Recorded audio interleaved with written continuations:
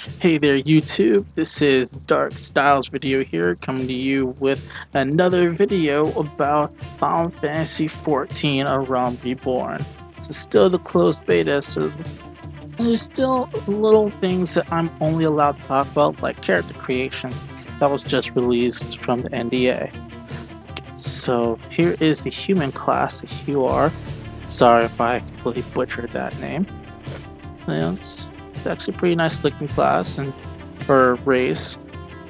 And there's the Elizin. And here are the cute little Lalafell. Nice kid looking race. And that's the Mikode. Kind of like the Mithra from 11, but a little different. There's finally a male version of it. Looks pretty badass. And let's see, go down, we have the Rogadin. Which I'm sorry if I mispronounced that. They're like the brute force type of race. You can see. And look, there's a female version. We didn't have female version in 11. We do here 14 A Realm Reborn. Very nice. I think I'm thinking about going with the Elizin. Yeah, I was an Elven in Final Fantasy 11 online, so I think I'll go with Elizin this time. I'm a little partial to the elves thing, so we'll go with Elizin.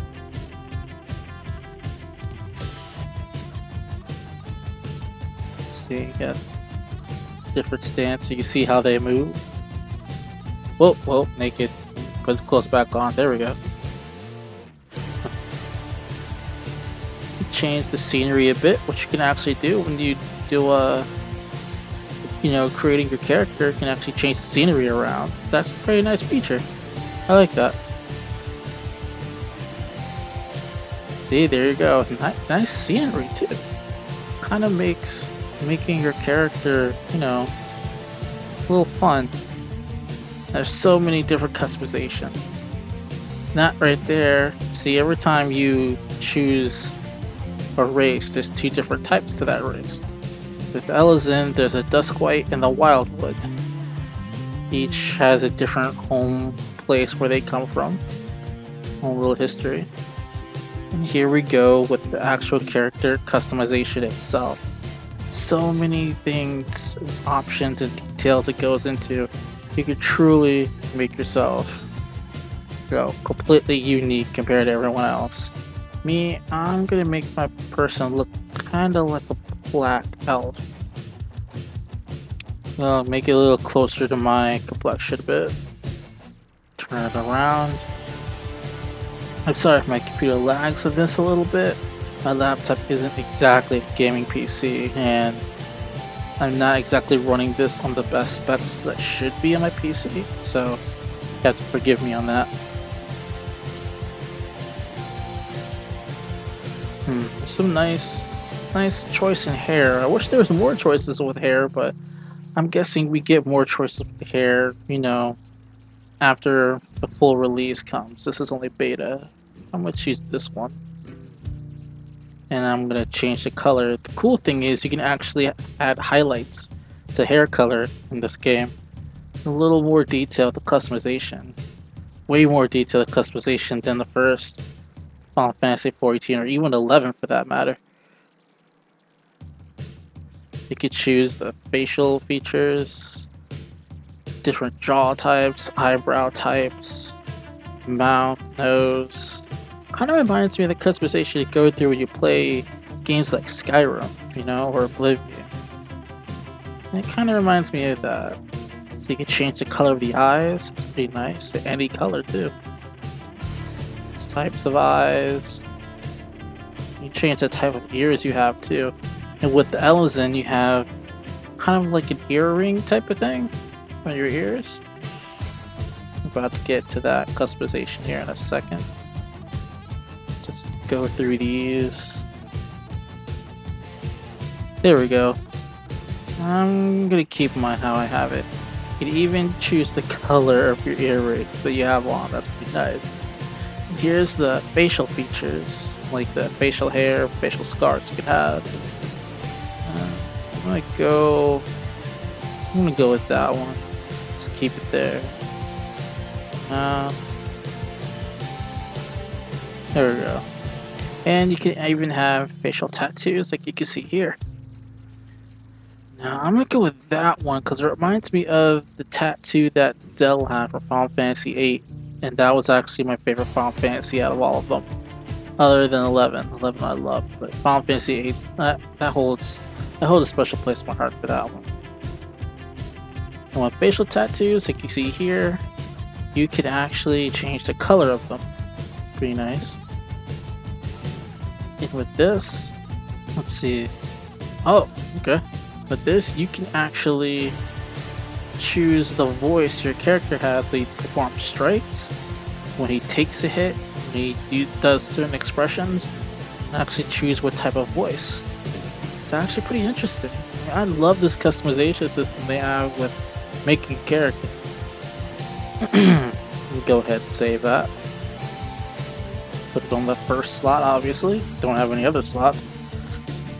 I don't feel like putting a comment. Just gonna go ahead and save. Alright.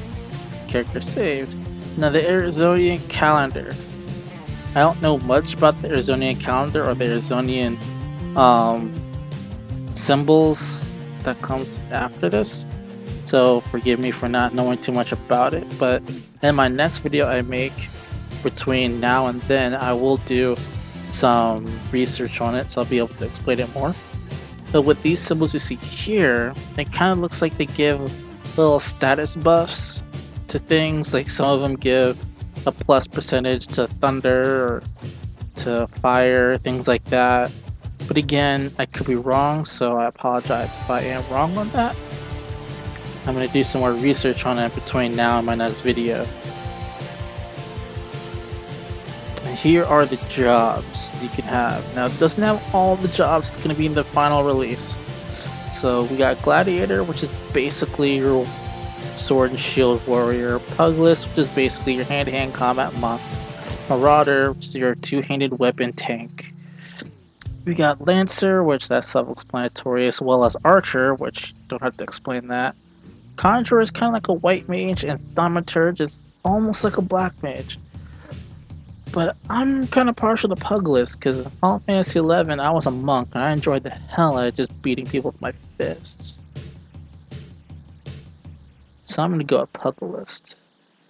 Now to choose my world. What I want to be in.